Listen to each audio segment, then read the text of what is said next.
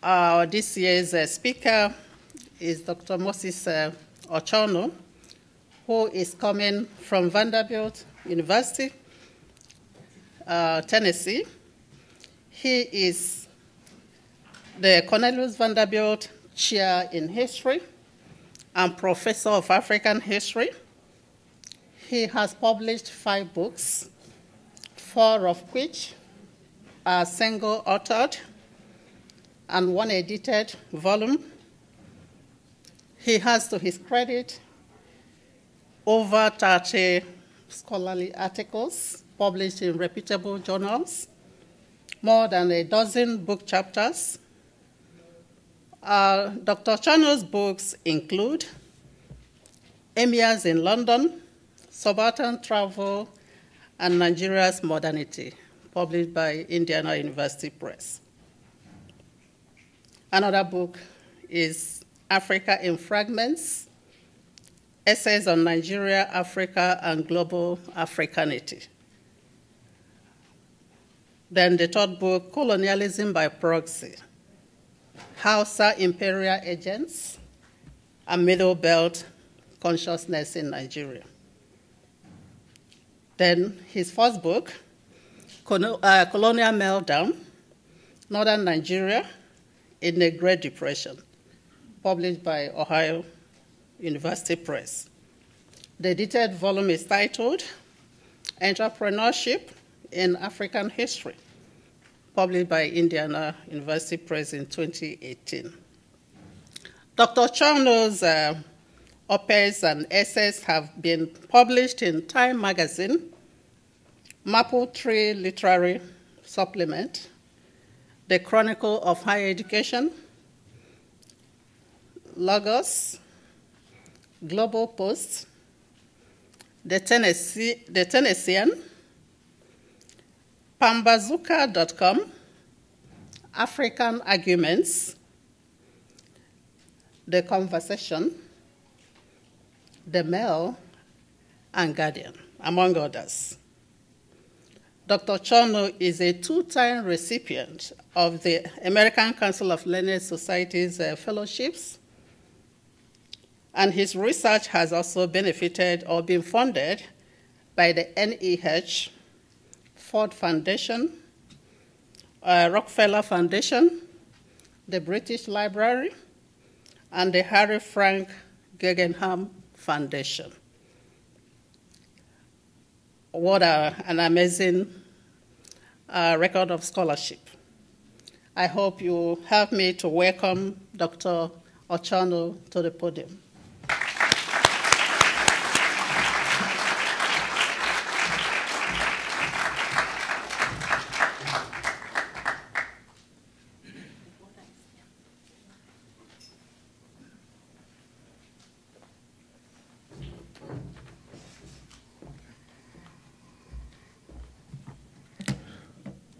Thank you very much for that incredibly generous introduction, Professor Chukwu. And good evening, everyone. Good evening. Yes, it is an honor to be here on the campus of UMBC. It is a lovely campus. I wish I didn't have to go back to Tennessee.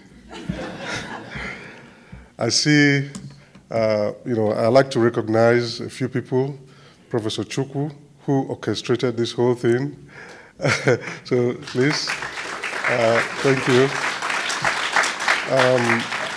I don't know if she's here, Danielle Hunter, who's the administrator in Africana Studies, but she is incredible. So I hope some administrators are listening. She's one of those people that that just make things happen. Every time I would contact her, she would she just made it so smooth, the whole arrangement for this. So thank you, Danielle. Thanks the dean, everyone, the co-sponsors. It's just lovely to be here. And thank you for coming out at this time. You could be, I'm sure there are lots of things that you could be doing, but you've come here to listen to me. So thank you, I appreciate it. The title of my, see this thing works, okay, of my talk this evening is 8 Phases of African American Reinvention of Africa. The invention of Africa. So, V.Y Mudimbe, this African philosopher who was very prolific, he was an inspiration to me when I was in graduate school. And I was talking to one of your professors here, Professor Jacobs, earlier when we were talking about how inspirational he was. And he has this idea of the invention of Africa. So my talk uses that idea of the invention of Africa as a point of departure. So Mudimbe's idea of the invention of Africa refers to a long European intellectual genealogy that over time produced narratives, discourses, and tropes about Africa and African peoples and cultures. These inventions became so dominant that they colored the ways successive groups of Europeans, including colonizers, saw and portrayed Africa, constituting what Mudimbe calls the colonial library. The invention of Africa also inflected the terms that scholars used to study and understand the continent and its peoples. European representations of Africa date back to antiquity, but it intensified in the 15th century as Europeans directly encountered African societies beyond the Sahara. So in this talk, I want to extend Mudimbe's invention of Africa thesis to African Americans and their Africa-facing political and intellectual projects. I argue that it was not just Europeans and Arabs who invented tropes of Africa for their own purposes. Rather, as I will demonstrate in this lecture, African Americans were prolific producers of usable ideas and tropes of Africa. They invented many Africas at different times for different purposes. Hence, my concept of the African American invention of Africa. African American, this idea of the African American invention of Africa, I use this term to refer to a series of strategic meanings and idioms created by African Americans as cognates for Africa from the mid-19th century to the present. These idioms of Africa have produced corresponding engagements and imaginations that have been curated and documented. African Americans have, at each juncture, transmitted these constructs of Africa into their political and intellectual toolbox as a source of legitimacy and ideational inspiration. I start this lecture with a brief chronological survey of earlier Greco-Roman, Arab, and European inventions of Africa before focusing on the African American inventions of Africa. In the writings of Greco-Roman travelers and historians such as Thucydides, Pliny, and Herodotus, Africa featured prominently as the contrastive other. These Greco-Roman travelers, writers, and historians wrote extensively on North Africa. At various times between antiquity and the Arab conquest of the 7th century, Greco-Roman writings on North Africa, at the time the only known part of the continent, used the term Libya for the entire region. They also used Abyssinia and Ethiopia interchangeably to designate the Aksumite and Ethiopian empires and the Horn of Africa. The rest of the African continent on the southern side of the Sahara, what some people call Black Africa, remained a mystery to Greco-Roman writers and observers. Beyond labeling all of it Nubia, they could only imagine and speculate on its human, material, cultural, and ideational content. In this ignorance, Greco-Roman travelers speculated widely on the human and non-human presence in Africa beyond the Sahara. Fantastical theories about African peoples proliferated in their writings. Speculative representations about the peoples who lived beyond the Sahara Desert, how they conducted themselves, and what cultures they practiced, thrived in the scribal repertoires of Greco-Roman writers. Second-hand Amazigh or Berber stories conveyed from the northern and southern edges of the Sahara made their way into this narrative and discursive space, providing materials for more speculative and inaccurate portrayals of African societies beyond the Sahara. In the Greco-Roman discursive invention of Africa, the continent was homogenized into a singularity, undifferentiated and unvarying. Its parts were substituted for its whole and vice versa. Africa was rendered visible only as a flattened signifier of a distant humanity.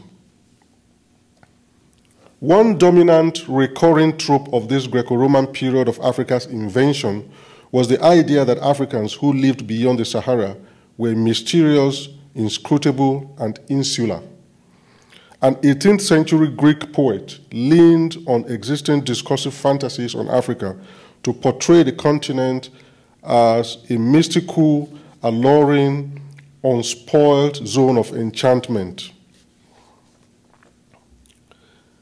The romantic and sexualized idea of Africa as a rustic and rich, virgin territory, magically seducing and inviting adventurous outsiders, was born in this process. Howard French argues in his book, Born in Blackness, that this idea of Africa as a uniquely endowed and inviting place would take on a life of its own as a justification for Portuguese incursions into Africa in the 15th century. These incursions, French shows, would in later centuries produce intra- and inter-European rivalries that caused tragic consequences, including colonization and New World plantation slavery. Let me go to the Arab invention of Africa now. In the Arab phase of Africa's invention or reinvention, some of the established tropes of homogenization through naming persisted. A corollary feature was the creation of distinctions at different periods between different zones of Africa, which was also done through the practice of geographical naming. Arab geographers invented and repurposed names for whole or parts of Africa. Finally, they settled on the terms Bilad al-Sudan, land of the blacks, and Zanj as designators of West and East Africa, respectively. In doing so, they perpetuated the existing notion of an Africa divided by the Sahara Desert. In their narratives, the Sahara performed the role of a racial divide between the zones of whiteness and that of blackness, with blackness markedly presented as a congenital deficit. This fictive idea of the Sahara as a divide rather than a highway of intra-African mobility and exchange is invalidated by evidence of ancient and medieval human and cultural interactions across the desert. You may recognize, you, meaning you seated here this evening, you may recognize the ideational residue of this construct of Saharan racial divide in the increasingly controversial term sub-Saharan Africa. While Arab writings on Africa did not engage in the wild, value-laden speculations of earlier Greco-Roman texts, the Arab geographical inventions of Africa also homogenized black African societies into an undifferentiated sphere of blackness for the discursive purpose of contrasting them with their own Arab and North African societies. Medieval Arab commentary on Africa reinforced the existing tropes of African peoples as backward, uncivilized, barbaric, and inferior. Although these narrative inventions of Africa were interspersed with positive, flattering commentary on some aspects of African life that they observed or heard about in African societies. The unnamed reference for the negative moral commentaries on African societies were Arab societies deemed more civilized by the author's standards and judgment. Arab geographers, travelers, writers, and commentators invented an Africa that they understood and represented through an avuncular racist imagination. The idioms deployed in these discursive projects included the well-known bigotry of lowered paternalistic expectations, as well as the rhetoric of infantilization and backhanded compliments. I now move to the European inventions of Africa. The cumulative effect of this existing invented signifiers of Africa was that on the eve of the African encounter with Europe in the 15th century, one overarching image of Africa had been established in the minds of Europeans, that of Africa as a benighted humanity, unable to rise on its own. This image was complemented by the notion that Africa had gold and other wealth and other resources in abundance, but either had no internal use for the resources or was unable to extract them optimally. European writers, travelers, missionaries, adventurers, traders, and colonists from the 15th to the 19th century invented an Africa that suited their missions and intentions towards the continent. By the time of the European encounter with Africa, the name Africa had become established as a geographical referent for all of the continent. It had also been imbued with negative connotations, value assumptions, and cognate stereotypes. It is this constellation of invented, fictive, but dominant associations and assumptions that about Africa's alterity and inferiority that V.Y Mudimbe calls the invention of Africa. What emerged from this project of discursive othering was an imaginary Africa that was unfaithful to the actually existing Africa. From the 15th century onwards, Europeans steadily upheld and reinforced the existing negative tropes on Africa, while manufacturing new ones as they sought to dominate and exploit the continent. Africa had started its life as what Basil Davidson, quoting a European medieval text, calls a different but equal other. However, with the post-Enlightenment emergence of Europe as a global economic and military force and as a self-ascribed center of modernity, subsequent direct and indirect representations of Africa in European art, travel accounts, philosophical writings, and in the racial science of eugenics took on a decidedly negative and racist character. The notion of Africa needing to be civilized by Europe crystallized in politically and intellectually salient ways.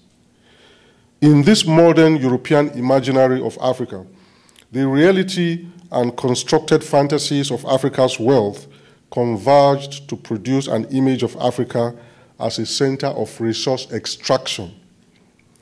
The Portuguese quest for gold reserves fizzled out pretty quickly because the reserves had either been depleted or sat beyond their reach in the African interior. Unable to find gold in the speculative quantity, the Portuguese changed their attitude towards the African societies they encountered. Portuguese narratives of Africa morphed from one of qualified respect and adoration to one of angry, arrogant inferiorization.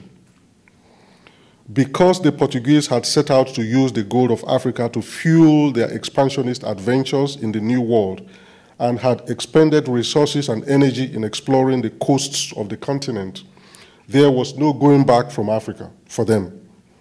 Instead, they pivoted to a new discourse of Africa as both a market for European and Asian luxury goods and a labor reserve. The foundations of the transatlantic slave trade was laid in this process. The subsequent development of European imperial territorial acquisition in the New World and the advent of plantation slavery there gave the Portuguese and their European competitors a new template for understanding and relating to Africa. For the purpose of authorizing and justifying the enslavement of Africans in New World plantations, Africa was reinvented simultaneously and coextensively in European discourses as a land of excess humanity. Africa was reinvented as the abode of primitive, strong, disease-hardened humans who were not only naturally suited to chattel slavery, but also needed its disciplined, regimented brutality for their own civilizational improvement. The new regime of European resource and labor extraction in Africa, which lasted from the 15th century to the end of colonization in the 1960s, spawned multiple additional constructs that dehumanized and devalued Africa and Africans. Africa's 5 centuries of exploitation and subjugation, and Africa's diminishing humanity in European representational texts were symbiotically linked.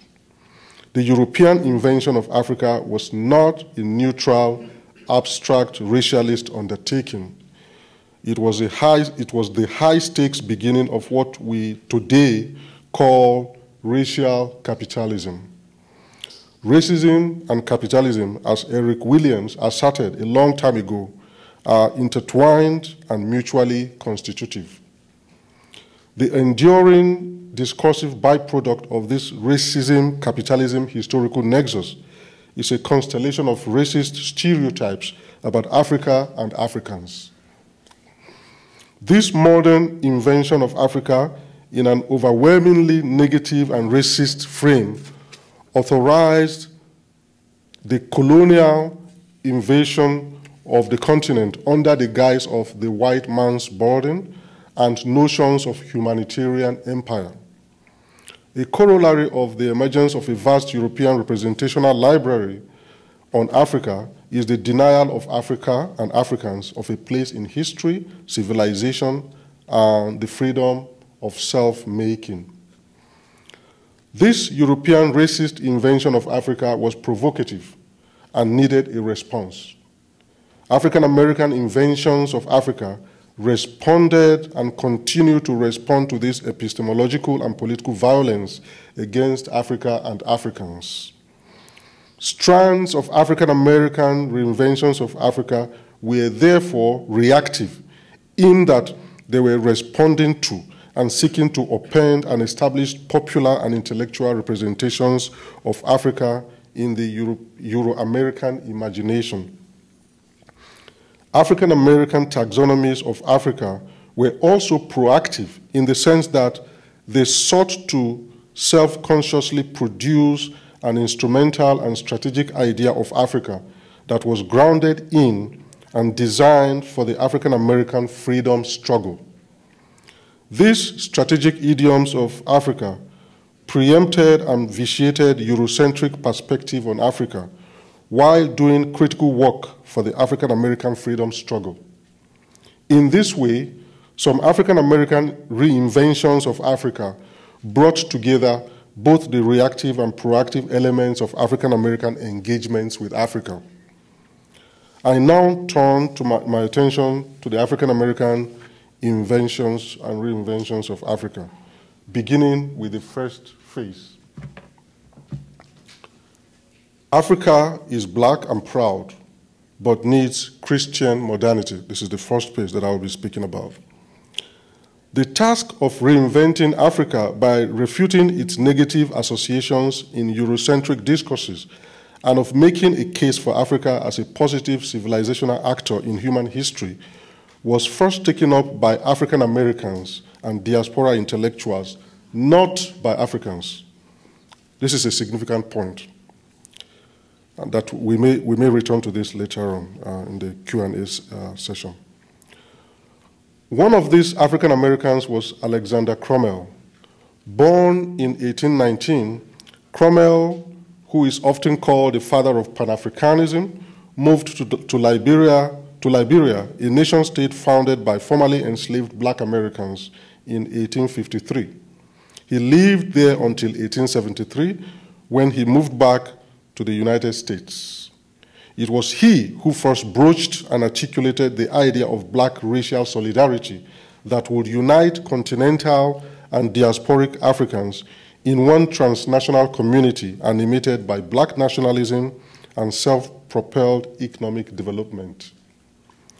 The Africa that Crummell presented in his writings was livable and hospitable to immigrants. It was not the savage Africa invented and enunciated in European texts. Crummell emptied Africa of the negative traits Europeans had constructed for it and repopulated the name Africa with positive attributes. Crummell was one in a long line of African American and diasporic activists urging the emigration of racially oppressed African Americans to Africa. This early to mid-19th century effort to discursively remake Africa into a habitable refuge for Africans everywhere also reimagined Africa as a continent of a proud black humanity. This invented idea of Africa spawned an enduring discourse that helped to dislodge the prior negative images of Africa. It also, more crucially, humanized or rehumanized Africans.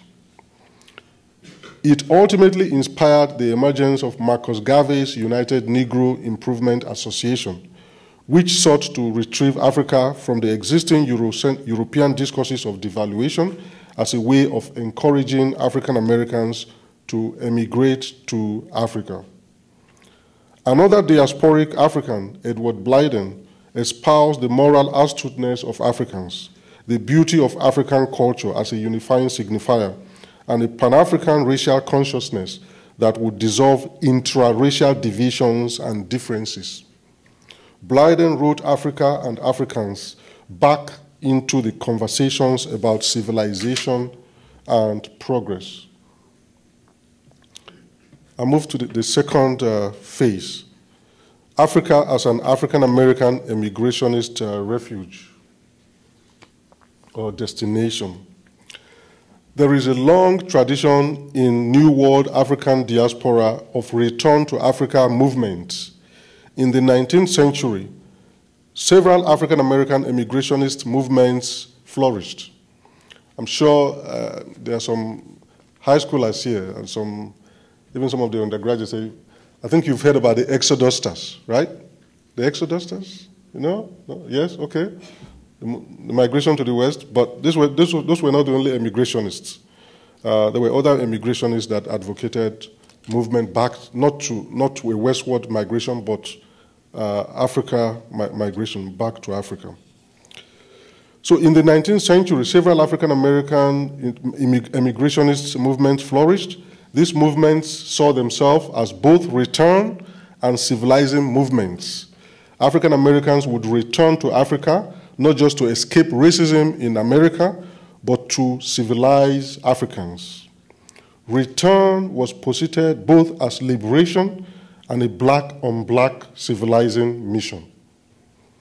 In addition to seeking individual and group freedom in Africa, the emigrationists wanted to leverage their exposure and education in the United States to uplift a backward, heathen continent seen as incapable of developing itself without external help from those who possessed the civilizational aptitudes of Christianity, Western education, and post-Enlightenment modernity. They echoed these contemporaneous writings of diaspora Pan-Africanist intellectuals such as Blyden and Crummell, who similarly saw themselves as black civilizing agents in Africa. In their speeches and writings, the emigrationists, the African-American emigrationists, constructed Africa as a welcoming motherland, a place of both origin and a new beginning. I move to the third phase, Africa as a place needing freedom and colonization. In the late 19th century and in the first decade of the 20th century, African American missionaries in the Congo Free State of King Leopold II of Belgium were responsible for exposing the atrocities being committed against Africans by the king, his concessionary companies, and Arab and Swahili enforcers appointed by these colonizing entities. The Reverend William Henry Shepard, a Virginia-born Presbyterian missionary, was instrumental in documenting and then secretly disseminating photographs and other grisly evidence of King Leopold's crimes to the New York Times and other media outlets. The evidence was published, contributing to the international outrage that led to Leopold being stripped of the Congo in 1908. Shepard and other African-American missionaries reinvented Africa as a colonial crime scene and as a place lacking and needing freedom. This was an incipient anti-colonial intellectual agenda that inspired more anti-colonial critique in African-American communities. Beginning in the 1880s, published African-American anti-colonial critiques became an integral part of the Black freedom struggle in America. These critiques intensified during the partition of Africa at the Berlin Conference in 1884. They were expressed through a variety of mediums: cartoons, newspaper essays, sermons in African-American churches, speeches, and marches. This African-American anti-colonial activism continued into the 1920s when the aftermath of World War I promised but then closed the possibility of African liberation. A new, reinvigorated phase of African-American anti-colonialism began with the outrage generated by the second Italian invasion of Ethiopia in 1935. It continued throughout the 1940s and 1950s with African-American churches, organizations, individuals, and movements lobbying the United States government, publishing anti-colonial essays in newspapers, marching in support of anti-colonial movements in Africa, and organizing and collecting relief materials and funds for the ANC in South Africa and striking workers in Nigeria. Now I go to the fourth phase, which is this lecture. It's not lost on me that this lecture is named the Du Bois Distinguished Lecture, so I had to work him in somehow. You know I had to do that, all right? So this is Du Bois's Africa. Du Bois's Africa is a place of glorious ancestral origin. Prominent African-American scholar and civil rights pioneer, W.E.B. Du Bois, devoted 2 chapters of his 1915 book, The Negro, to 2 interrelated tasks. In the first chapter, titled Africa, Du Bois goes to great lengths to demonstrate that Africans, ancient and modern, were not the caricatures portrayed in European writings, but were full contributing members of the human community. Du Bois was one of the first scholars to insist that the Ethiopian, Egyptian, and Kushite civilizations of ancient and medieval times were part of the civilizational repertoire of the world. He did so to challenge and disrupt Eurocentric discourses which claimed that these civilizations were not created by black people, but by racially superior so-called Hamites. In chapter 3 of The Negro, Du Bois posits that, quote, Negroes were the beginners of civilization, unquote. He argued that the signs, sites, and objects of African civilizations were equal or superior to those of any contemporaneous European civilization. The chapter is a comprehensive survey of the impressive civilizational artifacts of African peoples from Cape to Cairo. Like other African-American intellectuals, Du Bois was intellectually recreating or reinventing Africa in a way that valorized and humanized its inhabitants. He enlisted Africans and their highlighted accomplishments as reference for ancestral pride among African Americans. African American intellectuals and activists recognized, long before Africans did, that for Africa to be a positive frame of reference for Black liberation struggles, it had to be reinvented and reclaimed from the epistemic hegemony of Eurocentric agendas. The Africa created and refined in African American discourse was still a homogenized one. It was still the undifferentiated Africa of earlier European discourse. However, this new homogeneity was not a negative erasure produced by an imperial or racist impulse. Rather, it was a product of what Gayatri Spivak calls strategic essentialism. This is a process whereby subaltern activists, self-consciously and in disregard of philosophical and intellectual contradictions, adopt an essentialist and homogenizing gaze on identity, or, as Spivak puts it, they take the risk of essence. They do so because such an essentialist and uncomplicated construct is critical to their struggle. In stripping Africa of negative moral attributes and refitting it with positive ones, African American intellectuals were inventing a basis for Pan-African solidarity, which they hoped would serve their struggle in America and bridge the geographies of Black consciousness. The fifth phase now.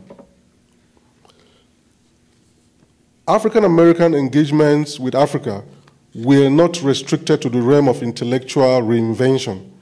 Du Bois wrote and organized to criticize and protest Euro-American racism, to posit the color line as the overarching challenge of the 20th century, to call for Pan-African unity in the struggle against white supremacy, to critique the racial contradictions of World War I, and to challenge Europe to fulfill the humanistic proclamations and promises made during World War II.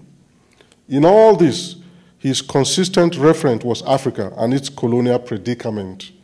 Du Bois was arguably the loudest voice against European colonization of Africa, but he was hardly the only African-American anti-colonial activist. As Sylvia Jacob and Penny von Eschen show in their books, African-Americans, through multiple mediums, vigorously protested European colonial narratives and actions that desecrated and victimized Africans. We move to the sixth phase. Africa as a place of refuge and security.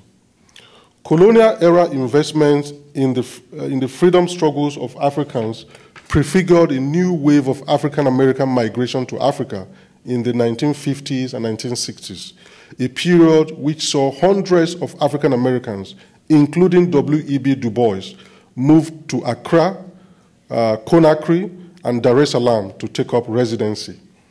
The African Americans were refugees from America's violent persecution of civil rights activists, but they were also supporters of and contributors to the development of newly independent African nations. These African-American residencies in post-independence Africa were practical investments in the ideals of racial solidarity, in Pan-Africanism. An African nexus, to borrow a term coined by Sylvia Jacobs, emerged from these African-American gestures of transatlantic return.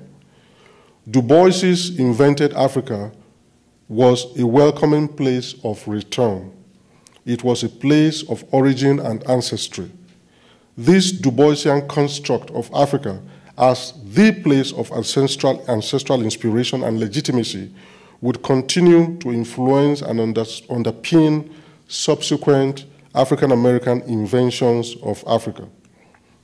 We go to 7. So Africa as a place of ancestral origin, again, the DNA revolution, the ancestral DNA revolution. Peoples of African descent around the world, especially those whose ancestors were forcefully displaced from Africa centuries ago, have flocked to the science of genealogy to connect the missing dots in their ancestry.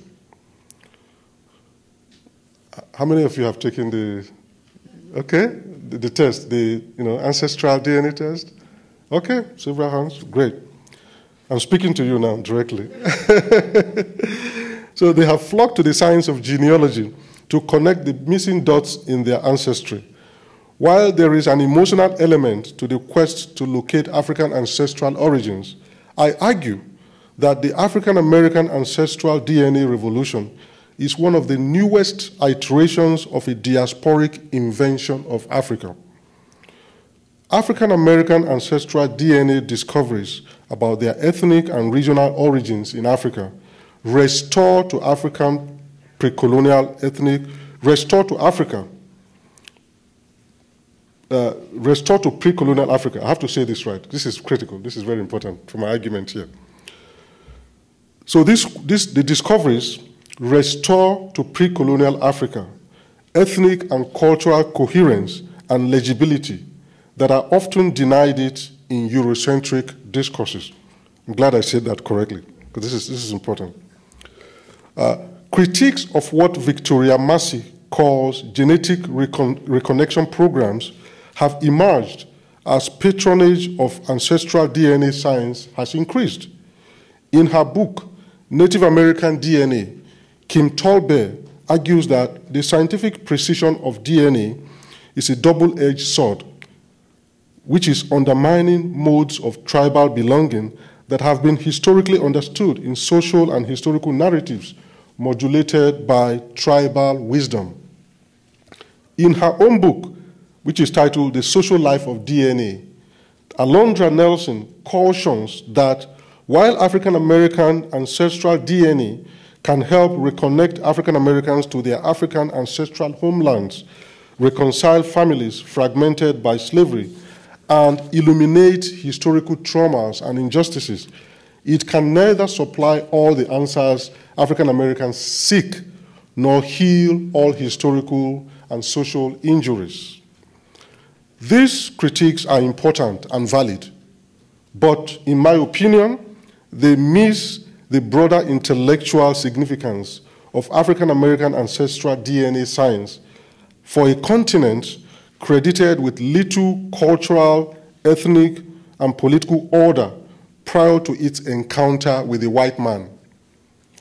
The critiques also fail, in my opinion, to appreciate the inadvertent benefit of ancestral DNA science in clarifying the pre-colonial diversity of the African continent.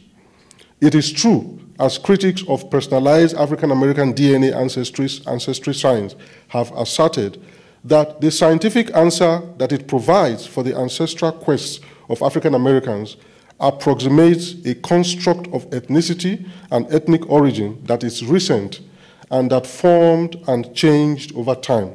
That is true. Indeed, ancestral DNA results do not account for the originary fluidity of African ethnicity, for migratory activity, for goings and comings, for cycles of state formation and state collapse, and for the demographic displacements and reconstitutions that we know to be features of pre-colonial African history. However, you knew however was coming, right? You knew that I was going to come up with however. However, insofar as African Americans are using ancestral DNA science to articulate the idea of African spaces as places of origin corresponding roughly to today's ethnic categories, they are reinventing or inventing what Africa was, what it means, and the work that it should do for those who were forcefully exiled from the continent. These African-American users of ancestral DNA are constructing a new African historical semiotic that rejects a suffocating intellectual tyranny which demands proof of precise, unbroken, transhistorical ethnic origin as a condition for the assertion of ethnic provenance in the present. As anthropologist Victoria Massey argues, critiques of African genetic ancestry are grounded in notions of biological essentialism that are not only untenable, but work to prevent a reckoning on racism and contemporary processes of racialization. By the way, she also argues that these critiques also fail to recognize the ways in which these ancestral DNA quests are grounded in African and African-American notions of kinship, the importance of kinship. Needless to say, such teleological ethnic genealogy is not possible or demanded for Europe or any other part of the world. Moreover, rigid ethnic classificatory systems are themselves legacies of colonialism. They are not primordial continuities from pre-colonial African times. African-American consumers of ancestral DNA services are therefore, in my opinion, inventing Africa as a usable, meaningful, and knowable place. They are engaged in the creation of origins in Africa and in a demystification and illumination of pre-colonial African humanity. African-American ancestral DNA projects restore polities, cultures, nations, and coherent agglomeration of peoples and units of sociopolitical solidarity to pre-colonial Africa. These are qualities that are associated with early modern Europe, but rarely with pre-colonial Africa, which was and is still analyzed by some people as a place without real nations, cohesive communities, and bounded ethnic cultures. African-American ancestral DNA work rejects this fictional Africa of European invention. It replaces, even if historically, this prejudiced rendering of pre-colonial Africa with an Africa that was not an undifferentiated mass of formless humanity, but was rather a place where everyone knew who they were, ethnically speaking, even if ethnicity had a different connotation then than it does today. This work of reclaiming and reconstituting the African pre-colonial past against Eurocentric erasure necessarily requires ignoring ethnic instability, the ethnic instability of pre-colonial Africa. Moreover, Eurocentric inventions of Africa, which African-American ancestral DNA work rejects, never allowed the conceptual nuances of history and anthropology as modern Western knowledge formations to get in the way of their distortion of African history. The task of using the science of genetics to correct the construct of a perpetually warring pre-colonial Africa with no enduring ethnic or political organization should not be held back by pedantic concerns about the difficulty of precisely locating ethnicity in early, medieval, and pre-modern Africa. African-American ancestral DNA represents not just a robust refutation of an invented European image of Africa, it is also an effort to reinvent the continent as a capacious place of origin where men, women, and children were forcefully and violently plucked from cohesive, functioning, and coherent ethno-linguistic communities that can be mapped and geographically located through DNA research. This insistence on an Africa marked by coherent ethnic communities and nations prior to the encounter with Europe is analogous to the earlier work done by W.E.B. Du Bois to recast Africa as a place of civilization and enlightened humanity, in opposition to the circulating idea of Africa as a place of desolation, savagery, and statelessness. Finally, African American ancestral DNA re-engages Africa as a place of answers to long-held identity questions. It resolves questions of identity and selfhood by supplying modern clues, no matter how imprecise, to the ambiguities of origins and separation that constrains the self-making of African Americans. And that brings us to the final phase. Wakandan Africa as avatar of global Afrofuturism. The Marvel Comics movie, Black Panther, is more than a feel-good moment for Africans and people of African descent. It is a bold counterpoint to the intellectual and psychic violence of Afro-pessimism and Afro-defeatism. Afro-pessimism advances a consistent bromide of Africa's dysfunction, one that does not acknowledge the socioeconomic and political prospects of the continent. Afro-defeatism is my coinage and is a lexical cousin to Afro-pessimism. The Afro-defeatist perspective on Africa refers to the view that it is futile and even counterproductive to resist invidious external forces.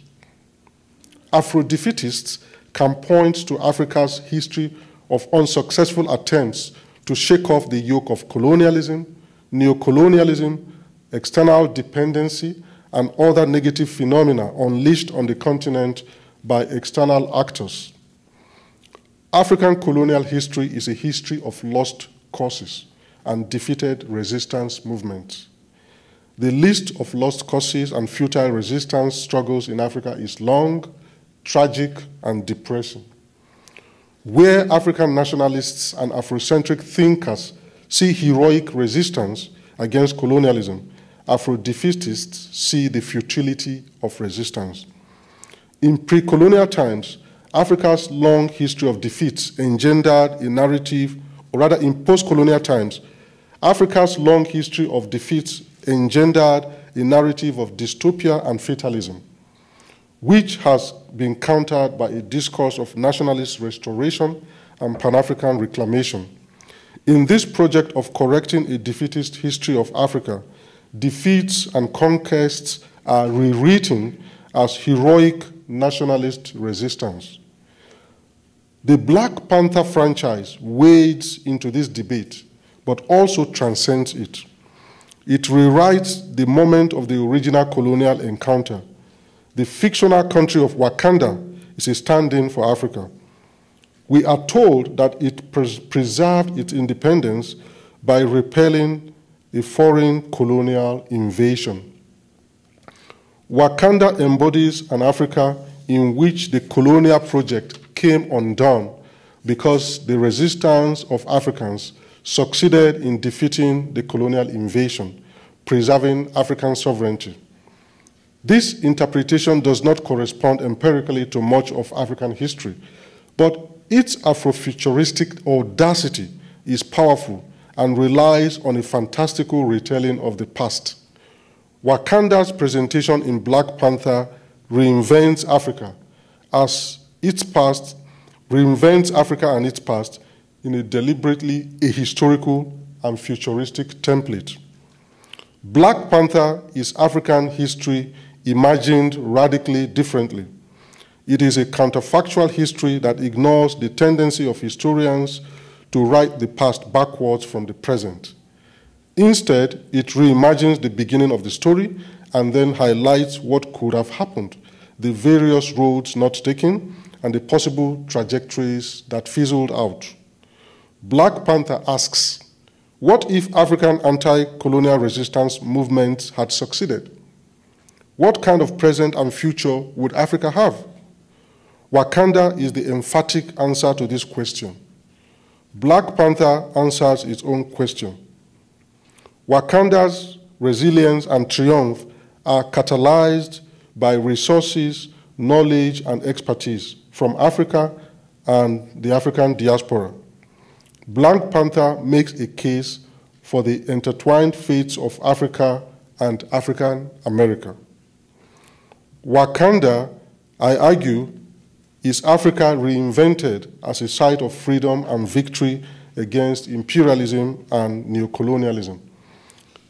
It is Africa, as African Americans would want it to be, a beacon of pride and accomplishment for black people all over the world, a composite of a people and place reborn and reclaimed from the clutches of European marauders. The African American provenance of the franchise, its popularity in African American communities, and its resonance with earlier African American romantic imaginations of Africa invented a new idiom of Africa in the African American consciousness. More crucially, the enthusiastic participation of African Americans in the iconographies and visual artifacts of Black Panther indicates that the movie encapsulates a long-running African American tradition of factual, fictive, and fantastic invention of Africa.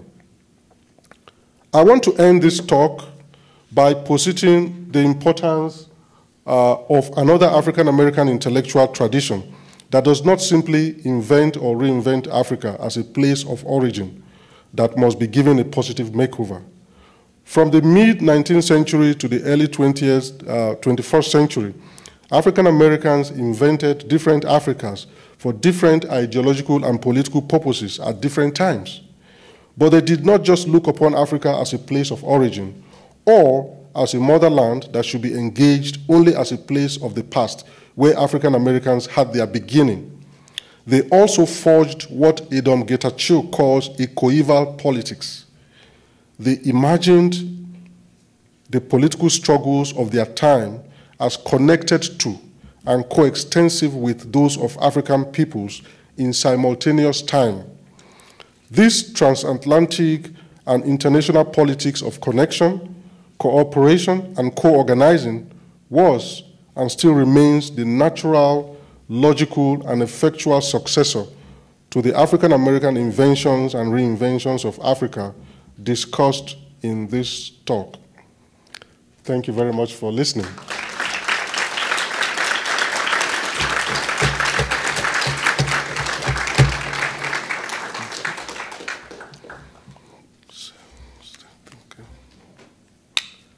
I'll be happy to hear your thoughts.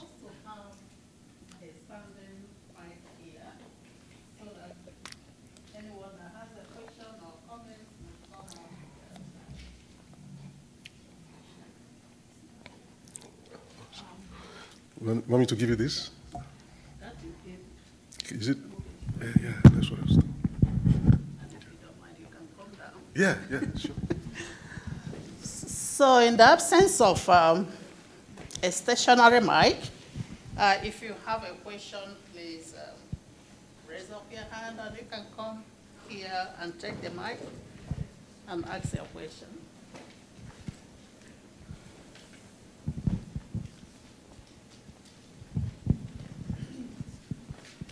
I guess I just answer right here. So, how are you doing today, Professor?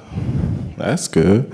So, with all the images by African Americans or their invention of Africa, how would you, in a sense, kind of like group them all together? Maybe, is it possible in your mind to kind of like group them all together, maybe to like a phrase, a sentence, some general statement, a possible like overlap between them? Because how I saw is like origin, security, inspiration.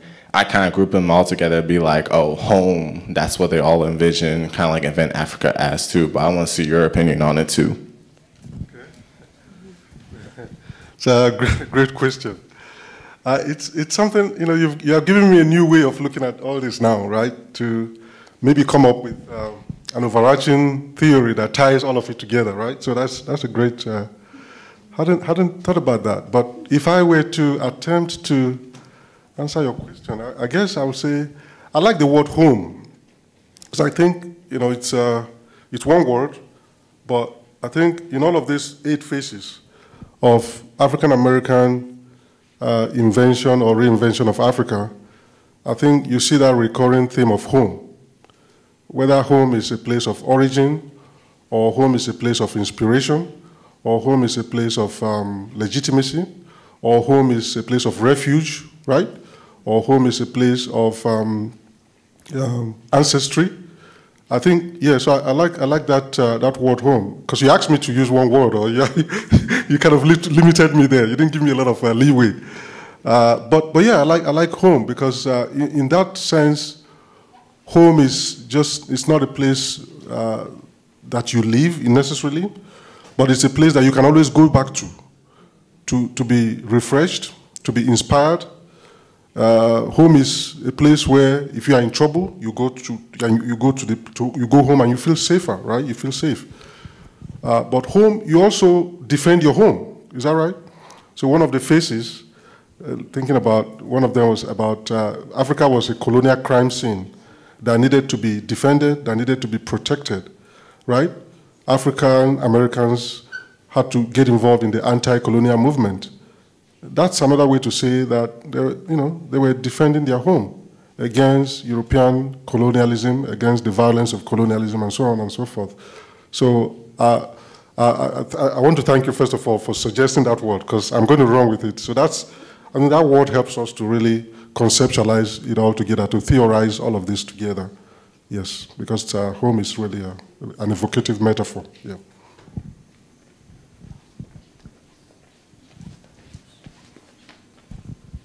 Hi. First of all, thank you. I took a lot of notes, and I have a lot of questions in case no one has any other questions. I have a few. But my first one is, when and why do you think African-American reinvention of Africa went from being more political or material to fantasy and imagination, like how you ended with Wakanda compared to, say, Du Bois's Invention of Africa? Yeah, another great question. Yeah, but the way that I think about this is that, of course, African Americans are not a homogeneous group of people. They've never been. Is that right? They've never been a homogeneous group of people. In Du Bois's time, there were African Americans who were engaged in the artistic endeavor, who were engaged more or less in entertainment. There was the Harlem Renaissance, a time of great artistic flourishing. So I think at every moment in each one of these phases, there were African Americans who were also engaging in Africa outside of the political realm, outside the realm of high politics. Du Bois was doing his thing, the Cromwell, Blyden, and others were doing their thing in the political realm. But there were also multiple other ways in which African Americans were engaging with Africa. I can think of, for instance, there's a great book by James Campbell that talks about the connection between the AME Church and South Africa. Songs of Zion, that's the title of the work.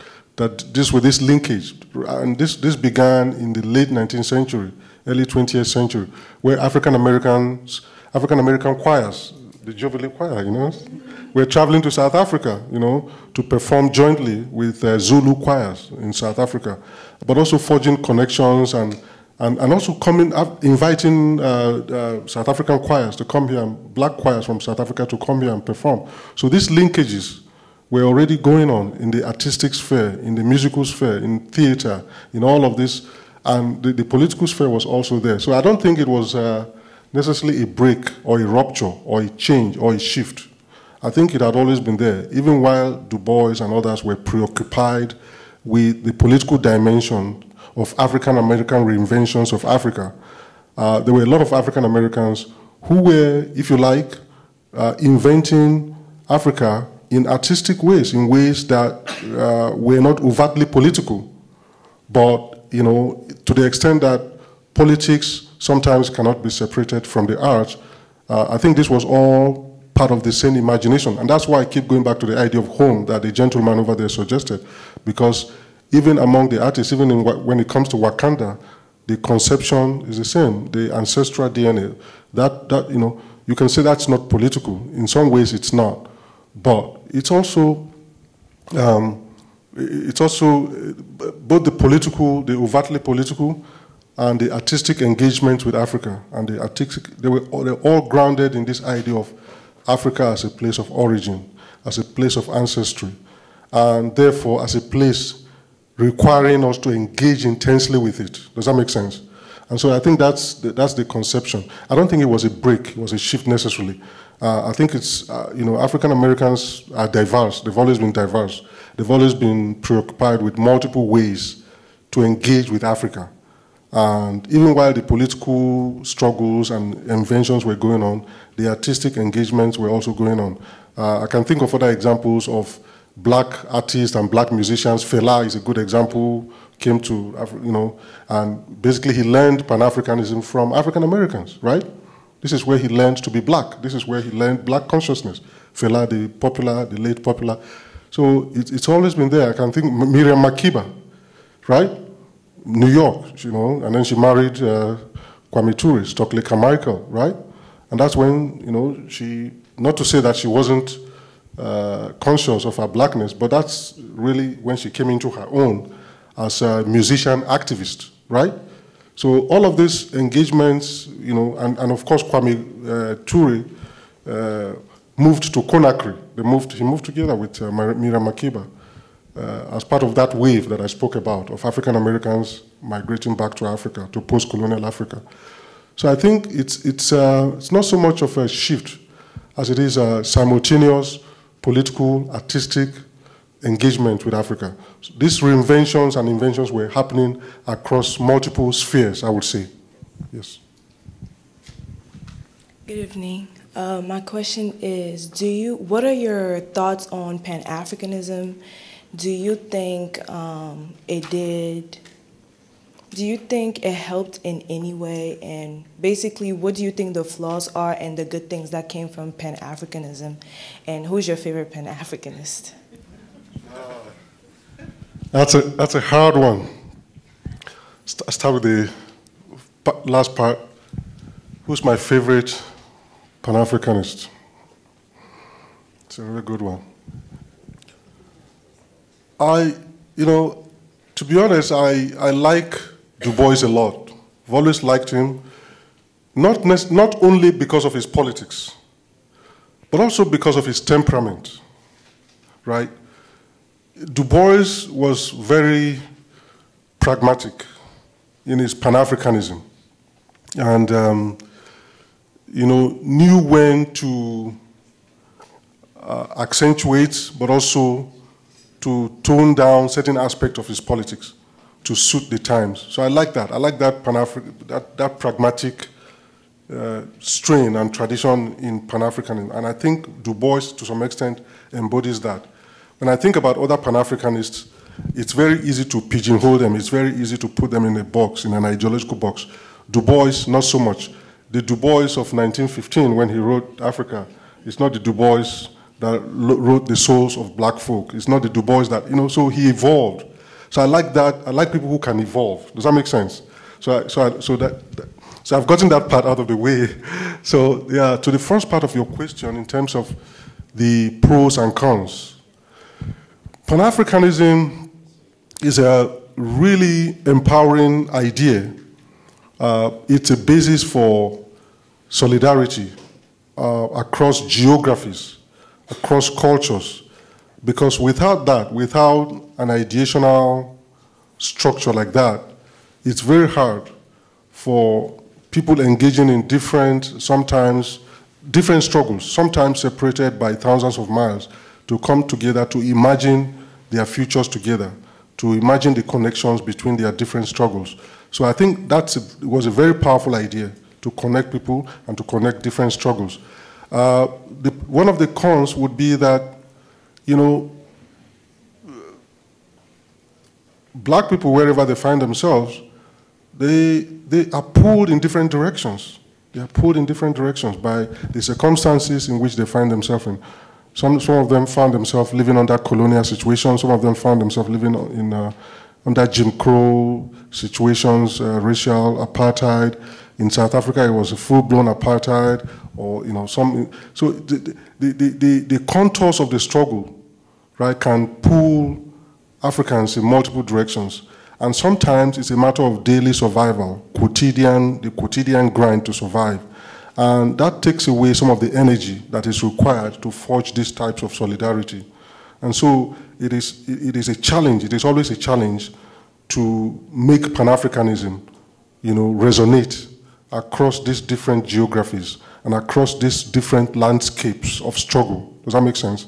So that's that would be one of the concepts. Good evening, Professor. Thank you for your lecture. I was wondering what went into your research process and how did you come to define the different distinct reimaginations and reinventions of Africa? That's a really good one. So obviously, as a graduate student at the University of Michigan, I'll take you right back, way back, maybe before you were born. My minor field was in African American history. And I trained under the great Professor Kevin Gaines, who's at the University of Virginia, right? So I read up on, the historiography of African American history, the canons. I went through all the canons. I did an exam in the field and everything. One thing that kept occurring to me as I surveyed this vast literature of the African American experience, as it were, was just the ways in which the imaginaries of Africa in these different periods and traditions of African American history and African American intellection kept changing and evolving. It just occurred to me that the Africa that I would encounter in antebellum writings, African American writings, was not the same Africa as was portrayed in postbellum writings, and it was not the Africa that that I encountered in the writings from the civil rights era or from the earlier period of Jim Crow and so on and so forth. So that's where the idea came from, to be honest with you. And then I got off, I went off to do other work or do other research, but all the while thinking, how do I make this make sense? How do I put together a paper that would encapsulate my reflections, my decades-long reflection on these changing notions of Africa? Right? And this changing notion it wasn't something that was happening on its own volition. It was African Americans themselves who, for practical, pragmatic, political purposes, were articulating Africa differently in a self-conscious, deliberate fashion, so that at every juncture, Africa would do a particular work for African Americans, for the African American freedom struggle.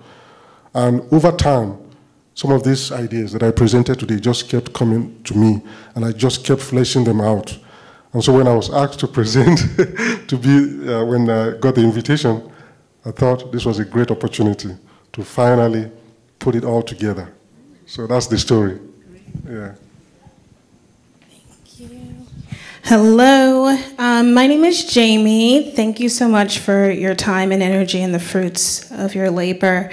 I can't figure out how to articulate this question, but it seems politically complicated to me to imagine or reimagine a place that actually exists and that has, an actual history and the peoples. And I guess I'm just sort of wondering or thinking about that as a form of colonization, irrespective of whether it's African American people doing it. And so I guess I'm just wondering about African American people engaging in a reimagination of a place that exists and whether it's still a form of colonization, but without the sort of systemic power to actually engage in colonization in the way that Europeans can, for example. Yeah, another great question. I would,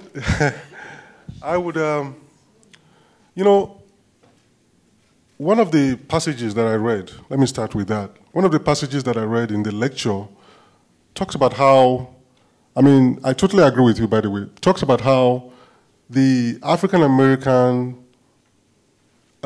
imagination that emerged in one of the phases, I think it was the Du Boisian phase, or even after Du Bois, was still the homogenized Africa. I don't know if you remember that part. Was still this homogenized Africa that was inherited from the Eurocentric and European invention of Africa. So I agree with you, even the African-American inventions of Africa wasn't totally devoid of some of the tropes and some of the idioms that, were associated with the European inventions of Africa, such as homogenization, this idea of Africa as one place, Africa as a country, right?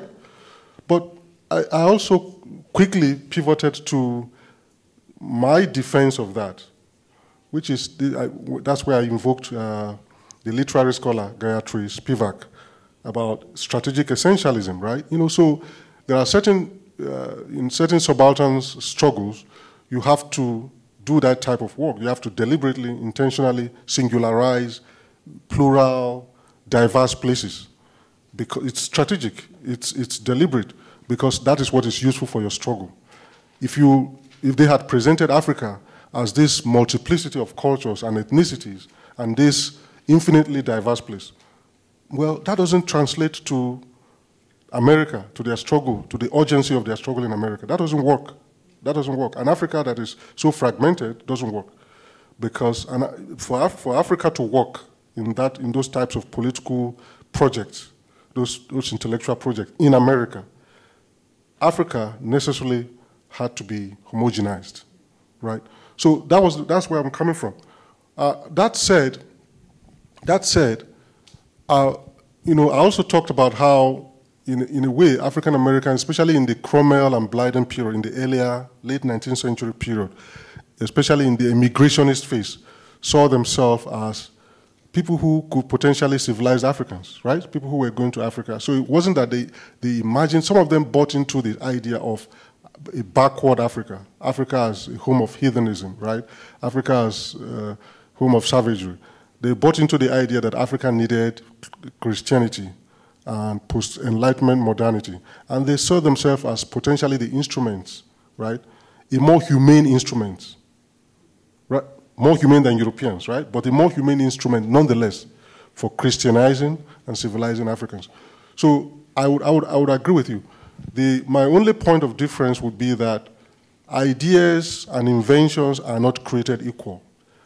They don't enter into the discursive space with equal power. So while I've agreed with you on these terms, I don't think that African-American inventions of Africa carry the same amount of political weight or capital or power or operated at that level of power that European ideas did. Because European ideas and inventions of Africa were written and spoken into a charged political space that had the capacity to victimize Africans, that had the capacity to inferiorize and to devalue Africans. African-American inventions of Africa, while framed along the lines that you suggested, were benign, usable, instrumental constructs, right? And so that's how I would approach it. These were exercises in strategic essentialism, again, to invoke Spivak's construct. Does that make sense? Yes. Yeah. Thank you. So, thank you for your time. Thank you for answering our questions. I especially enjoyed your seventh phase about, I believe it was the seventh, about ancestry. I run up against this problem myself doing my own DNA, and I have 0.2% Nigerian, actually, you'll be pleased to know. It requires a little bit of fudging. You kind of have to arbitrarily choose a point to say, okay, this is the origin, and and then everything goes from there. And so you have to set things in, you have to crystallize them a little bit at a certain point in time to say what, nativeness is. So there's a bit of fiction making there. Moving to the modern day, you have narratives like Black Panther, and of course they can be helpful in reimagining or making new imaginings of Africa that might have positive impacts on public consciousness. So what is your take on the acceptability, or maybe what is the level of acceptable fiction making, a kind of historical fiction making that might be considered a little ahistorical sometimes, when you're producing more positive stories in the modern day? Yeah, it's a good one. There's always a bit of fiction in all narratives of identity, all narratives of solidarity, all of them. None of them is free. It's all, you know, not to go all postmodern or post-culturalist on you, but yeah, but there's a little bit of fiction. I mean, and I'm not, by saying that, I'm not being dismissive of that, but I'm rather asserting the importance of constructive work, ideational construction. The idea of, we all have our constructs, we all come up with constructs, especially when we're engaged in struggle, in political struggle, of especially high-stakes political struggles. You know, we have to do a lot of invention work, we have to do a lot of fictional work, and the question has to do with what level of that is permissible and how much of that, you know, pushes the envelope. It's not something that I've thought so much about. I've read the critiques that some of whom I quoted of ancestral DNA, and you know some of the limitations of that, and you know how you interpret it and this and that. My point is to show that it is quite important. It gives us a tool, especially for African Americans who have wrestled with this quest and these questions. It gives them a tool to reconnect with the continent in ways that they would never have been able to do. But also on the African side, which is my main critique of the critiques, is to say that they don't quite engage with how important these DNA or ancestral reconnection projects are for Africa, for African history, especially for pre-colonial African history, especially because of all the epistemological violence that has been done to African pre-colonial history as a place of emptiness, as a place of disorder, as a place of incoherence, societal incoherence, prior to the coming of the white man. So to answer your question directly, I know I've rambled a little bit, but to answer your question directly, the fictional element does not discredit the project. It's not a disqualifier at all, because there's a little bit of fiction in all identity claims and in all projects that involve making those kinds of claims. Does that make sense? This is no different. Hi, thank you so much for your work. So I'm curious, what do you think could be like the future of like how African Americans and like African diaspora like reinvent Africa, view Africa, like where do you think this could like go in the future? This is the last part of my lecture. This is the last part of my lecture. What do I see in the horizon in terms of this African American invention of Africa? I think I see more of the Wakandan, Black Panther futuristic themes being built upon. I actually see a lot of promise for that Afrofuturistic reinventions, especially now that African Americans are building their own studios. Tyler Perry, right? Tyler Perry has a studio, and African Americans have made quite an inroad into Hollywood. Even Black Panther, I think they are expanding it. They have certain other things in the works. And since this was so successful, since Black Panther was so successful, especially this theme of reconnecting Africa, Wakanda being the composite of Africa, but also harnessing, at least in cinematic terms, the energies of Africa and African Americans to present this story. I think I see that, I don't know where it goes, but I think I see it developing further. The other strand that I see also, I see in the future, is also this idea of coeval politics, that I spoke about in the last part of my lecture.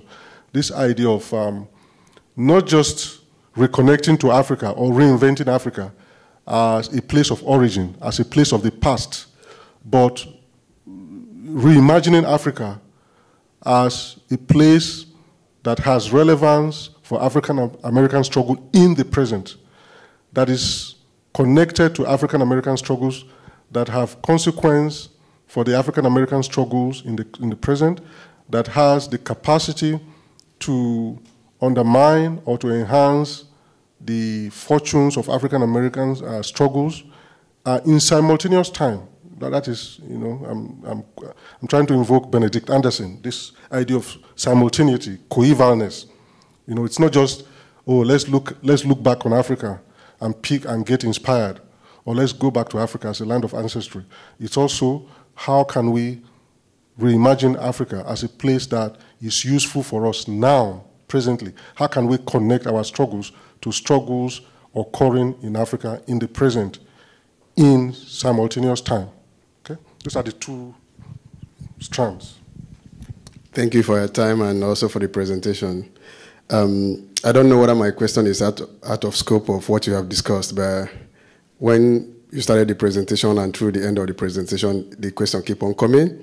Even if it's outside the scope, just give me your opinion.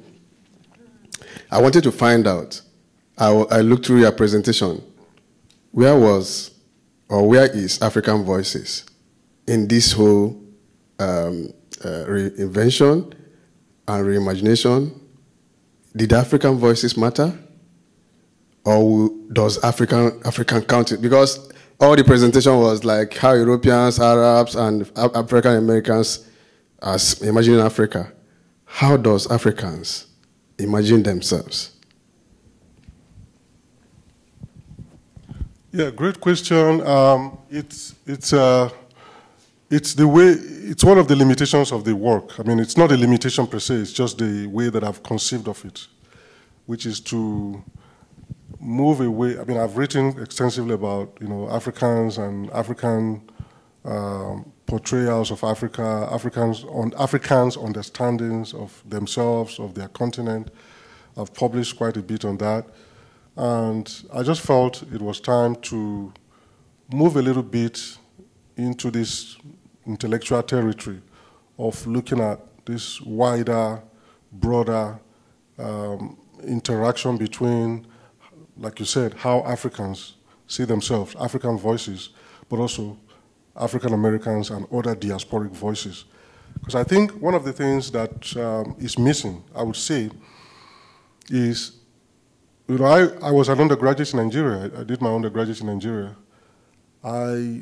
There was no class in college. There was no class on African American history that I could take. If there had been, I would have taken it. Just wasn't. And I know there are still, I don't know of any university in Nigeria or any African country that offers it.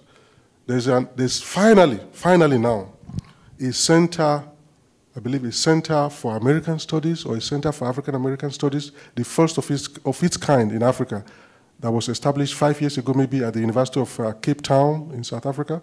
That's the first one. Think about that. Just let that simmer in your head. What I'm trying to get at is that we don't know enough about how the diaspora, how African Americans see Africa, because we haven't invested the intellectual resources and the energies required for that knowledge to emerge. That is it. But we know a lot about what Africans think about Africa and so on and so forth. And I think people are beginning to realize that we need to have that perspective. We need to have, and that's why this center was established, and they're trying to, I think they're even thinking about establishing a PhD program, you know, and that would be radical, that would be revolutionary. So we're trying to flip the script a little bit so that that's what we're getting at, yes. No problem. Okay. That was actually one of my questions, so I'm glad he asked that. But I know towards the end you kind of critiqued Afro-pessimism as defeatist, and a lot of others feel like it doesn't allow space for organizing or moving towards an actual goal. But since Afro-pessimists essentially think that the world is, you know, based on and formed upon anti-Blackness, do you think that that could be another phase of reinvention, or that this is a way to, Afro-pessimism is a way to move past the kind of voyeuristic or like helicopter inventions of Africa towards something that's more real, I guess, if that makes sense? Yeah, you know, I'm not one of the scholars that dismisses Afro-pessimism offhand. I don't do that. I want to understand it, and I engage with it. And there are strands of Afro-pessimistic thinking, let's put it that way, that I think are useful in getting us to do some introspection, let's put it that way as well. In other words, even within the African American community, there is a kind of engagement with Africa that you could characterize as being Afro-pessimistic, right? This idea that Africa hasn't, for instance, Africa hasn't lived up to its promise or to its potential, right? That's one strand, correct? This idea that Africa has disappointed its children, let's say, in the diaspora, right? And this idea that, that Africa continues to underperform and therefore to negatively reflect on African Americans and other diasporic communities. Is that right? So you could characterize that as a kind of Afro-pessimism. But for me, it's useful. It's useful as a counterpoint, if you like, to some of what I've presented here. I haven't made that another face here. I haven't put it as another face, but it could be, it could very well be. It's just that when I was researching this and when I was writing this, to be honest, I just didn't see enough evidence, just the raw evidence. It exists, but it's something that I definitely would have to think about as I develop this research and I develop this paper. Because I think one could find the evidence, because I've seen bits and pieces of these types of narratives within African American communities that are trying to engage with Africa using this frame. And I think, yeah, I think you could label it Afro-pessimism of some kind, but I think it's useful. I think it's useful as well, because again, all of these inventions are perspectival. They depend on perspective. They depend on, and they are even in all of these phases, there were African Americans who did not necessarily buy into this dominant views of Africa or portrayals or inventions of Africa. And I think one needs to account for that. As a historian, I feel like I should account for that as well. So thank you for that comment. One more question, please. Sorry. Hi, it's nice to meet you. My name's Miles. I do appreciate, I appreciate your time and whatnot you've been bringing to your presentation, even though I may have showed up a little late. I think there was a lot of great viewpoints and a lot of great understanding. But one curiosity that came to mind was how we talk about reinvention and reimagination, modern imagination compared to previous. This is not in reference to myself, but for those who are born of mixed descent or post-colonialism, for those who are born of, unfortunately, like rape and whatnot, those who are how would you say, in the best terms, that they can reimagine or, in a sense, pay respects to what Africa has provided, in a sense, to their upbringing, in a sense, to like a mixed standpoint? I mean, identity questions are not always resolved in either or frames. They're always about adding to who you are. When you go on this quest, for instance, to know who you are, we all want to know who we are in different ways. It's always about adding to what you are already.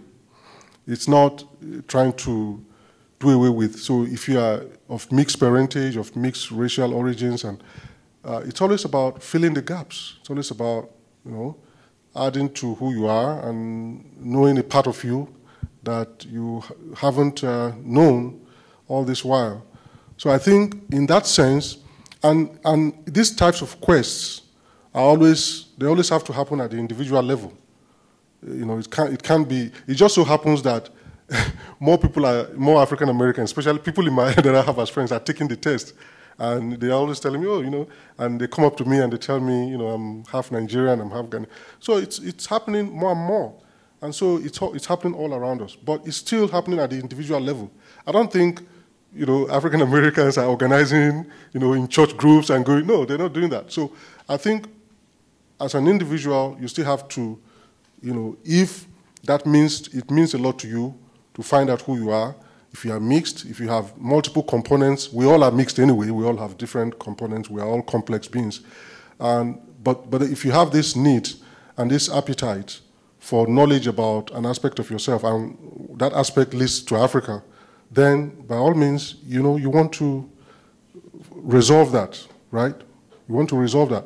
And then once you resolve it, but I often tell people that is just the beginning. The DNA ancestral result is just the beginning, because then that sends you on the path to know more, to explore more, right?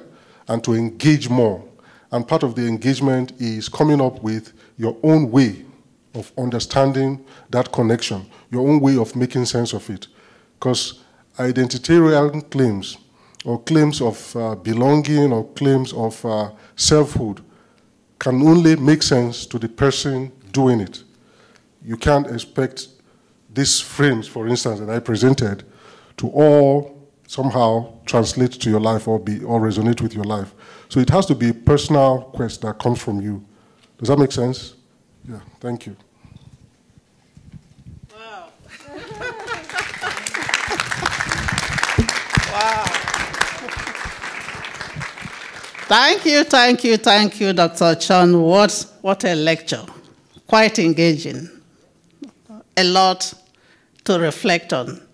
And I want to add that the African Union has created the 6th region of Africa, which is specifically for the diaspora. And although there have been dissenting voices as to who would be part of that diaspora, that 6th region of Africa, whether those in the Caribbean or will be part of it, but there are some state governments in the Caribbean that have bought into that. So we look forward, there is hope. And I also want to add that there are some cultural groups and church, especially Pentecostal churches, that are organizing transnational communication and exchanges, bringing African American Africans in the diaspora to different parts of Africa and also inviting them. That's another way. So as our lecturer informed us today, there are various ways and levels to perceive Africa or invent or reinvent Africa. It depends on individual perception and need. So I want to thank you so much once more, Dr. Ochonu.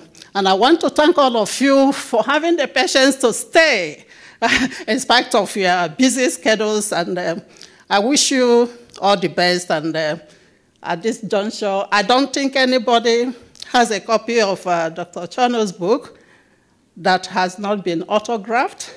If you do have a copy, please come along here so that you can do that.